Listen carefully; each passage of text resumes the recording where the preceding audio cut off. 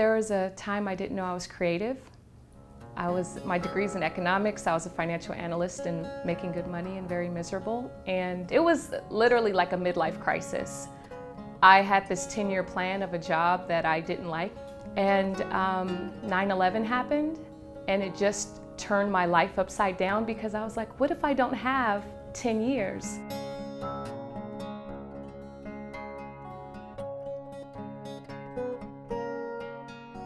So it was this existential crisis where every day I was faced with, if this is my last day, would I want to be here? And the answer was no.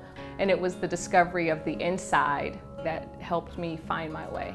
I call myself a willing artist because at the time I would have never imagined I was an artist. And so willing because whatever I'm inspired to do, whether it's filmmaking, I've done plays, written poetry, I just allow the inspiration to come through me in whatever form it takes. I just love people, and I love people's stories. I really like learning from people's lives. Those are some of the things that inspire my storytelling.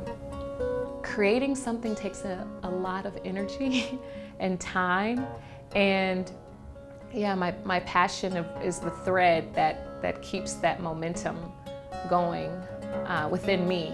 I think one of the other things that ties all my work together and my connection is like for it to have heart and authenticity. And that's what most artists and storytellers are after, is in the specific story you're telling for it to have a universal appeal and connection that I think comes from being truthful.